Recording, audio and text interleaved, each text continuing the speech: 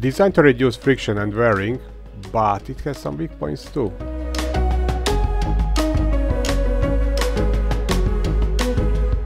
Hello, welcome back. Again, Spectrum filament, this time polycarbonate with some PTFE or Teflon inside. And I bought this spool myself from the budget which I got from the Polymaker, who became a channel sponsor. These don't have any kind of effect to my measuring results, they are just sponsoring my research activity. This is not cheap filament. For me the price was 70 euros for 0.75 kg spool. And according to specifications on the website, it has good mechanical properties which will reduce the wear and the friction.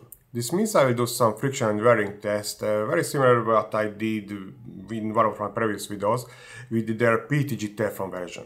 Improved thermal stability and printed parts can be machined to a perfectly smooth surface. And this is something I can do, but I'm not sure if I can measure something. I will try to compare it with a regular polycarbonate. And very strong lamination of layers, and this is something I will test definitely. I hope it will perform better than the PETG Teflon version. Now again, according to the website, to reach those mechanical properties given in the specifications, it is recommended to dry the filament, which is okay, but also to store it in a dark, dry place, relative humidity below 15%. Let's see some recommended printing settings. The nozzle temperature between 265 and 295 degrees Celsius, and I will get back to these temperatures later. The bed temperature between 95 and 120 degrees Celsius. The speed max 80 millimeters per second. This is quite low speed. And no need for hardened nozzle. And it's recommended using the heated chamber. And bed adhesive is necessary. I couldn't really find how much Teflon this filament has inside. With the PETG version, it was clearly stated that it has 10% of the Teflon. Here I couldn't find this information. And it is good to know that Teflon above 260 degrees Celsius starts to create some toxic fumes. Of course the amount is very minimal, especially it has approximately 10% or something like that, but it's still there. In my case I will use the Exxon Carbon, and there the chamber fan is connected to the hole on my wall, so I don't have this kind of problems, but this is something you should keep in mind if you want to use this filament. Now let's see what's in the box. Nice vacuum packaging and slightly different print settings we have on this sticker. I think the bag is resealable, I will cut it here. There is a desiccant, and this is quite a rough surface, interesting. It will get some drying on 70 degrees Celsius few hours. The printing will be also from the filament dryer on Exxon Carbon. I'm using engineering plate with some glue on it, and the doors will be closed. Let's see the settings in the slicer. Generic PC is the start profile, but I reduce the maximal flow to 12 and I increase the print temperature to 285 degrees Celsius. And also I reduce the cooling from 60 to 40%. Wow, look at this. The bed adhesion is very bad. Much worse than the regular PC.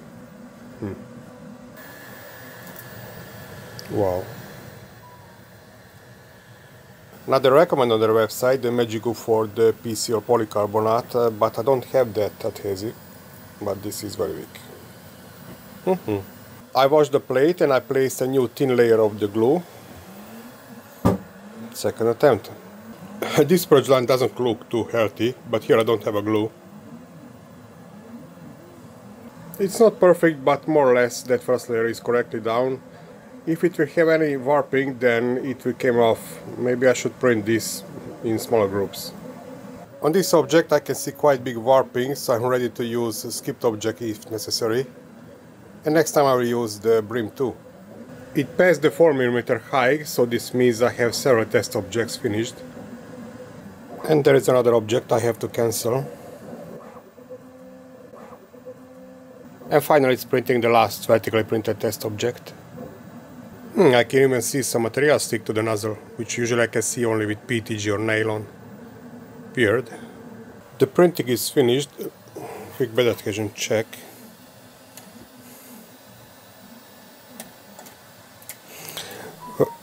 Where it sticks good, so this means this material have this warping.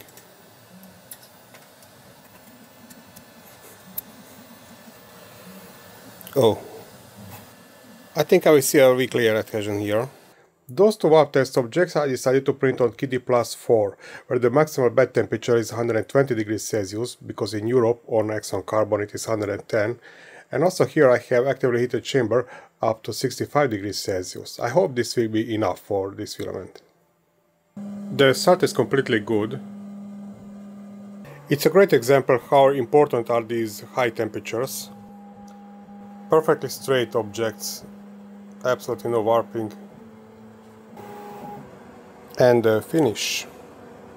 Test object for the wearing test, and also I'm reprinting the one for the bending test because I noticed some warping on the version printed on Exxon Carbon, and these are completely straight.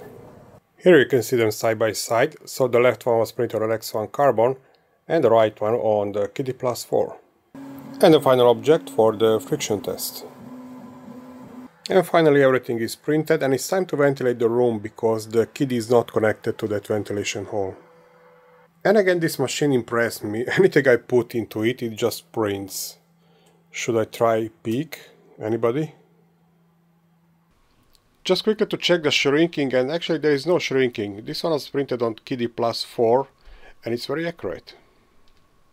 A quick wearing test with this smaller 3mm shaft. And with a load of 2.5 kilograms. Well, in this test it will perform quite good. There will be 200 repeats. And the wearing is very minimal so far. Some dust, I hope it is measurable at least.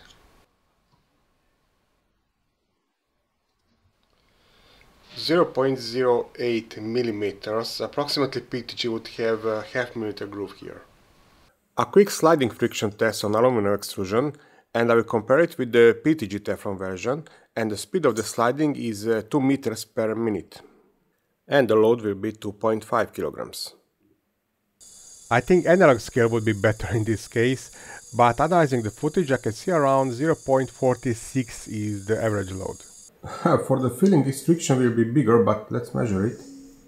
The pulling load was very constant, so the scale even locked on 0.5 kilograms. The difference is not big, but it is definitely measurable, but even this material performs very similarly like a regular PTG, so I don't really see the advantage in the friction for these materials. Tensile test with horizontally printed test objects. This is very weird break cross-section, but let's check the layer adhesion now. Layer adhesion test with vertically printed objects. I'm not sure is it visible on the screen too, but this is very nice smooth cross-section, but it's weak. One more attempt. I increased the nozzle temperature by 10 degrees Celsius and I completely disabled the part cooling, and I added this cylinder so the layer has more time to cool down. So 295 degrees Celsius on the nozzle and 0 part cooling, and I hate this new user interface on Exxon Carbon. Well, this printing is very close to the maximal possibilities of Exxon Carbon, maximal temperature on the bed and almost maximal on the nozzle, 0 part cooling. And again I can see a lot of material stick to the nozzle. And the printing is finished almost correctly, but look at this weird material stick to the nozzle. The quality is still okay, but it starts to be too much for those overhangs. Let's repeat the layer adhesion with those improved settings. For comparison I decided to use their PTG Teflon version from earlier video. And we can see that this polycarbonate version is weaker, but this is not the weakest point of this material, but this. Look at this weaker layer adhesion. Even if I raise the temperature, completely disable the fan, but this is still weak. Here you can see my scale. Shear test with horizontally and vertically printed test objects. Printed horizontally, the strength is very similar to their PTG version, but printed vertically, where the layer adhesion is very important, it's very weak. Twist test with horizontally and vertically printed test objects, and I'm starting with horizontal ones.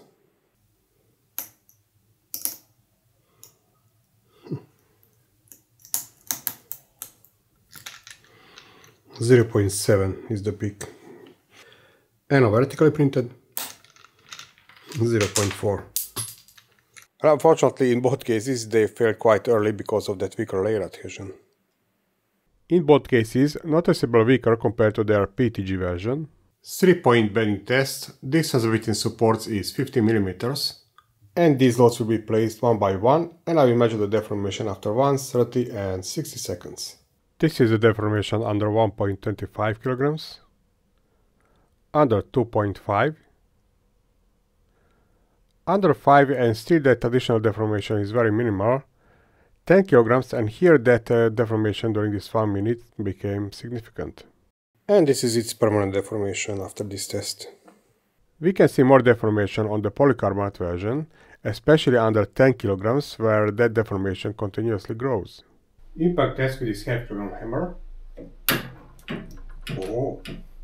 And again that correlation between the impact test and weaker layer adhesion. Can I still break it on this stronger machine?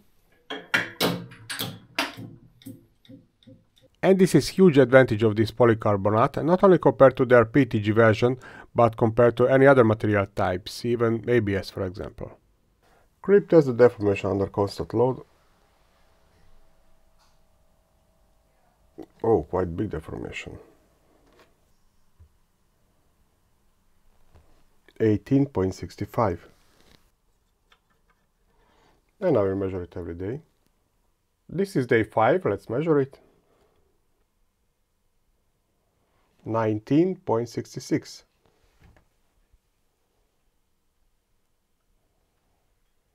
We can see more deformation on the polycarbonate version, but compared to the PTG we can see less creeping. This means less additional deformation during the time. Temperature test in the oven, and again I'm working parallelly with the two materials. The other is a PA12CF with much higher temperature resistance. But even this polycarbonate started to deform at approximately 134 degrees Celsius, which is quite good for this material type. And I had to take it out earlier because I had to continue experimenting with the other material, but at this point it was already completely hard. All results one more time on one place. You can pause the video and compare this data with those which I did in earlier videos. And pattern supporters have access to summary table with the collected data from earlier videos. I'm very thankful to all my supporters because I have that freedom now to buy any filament I want to test. I don't have to ask companies if they want to send me free samples or not. Conclusions for the end. Immediately I can see 3 advantages of this material. It is wear resistant, impact and temperature resistant material. But on the other side it is harder for printing.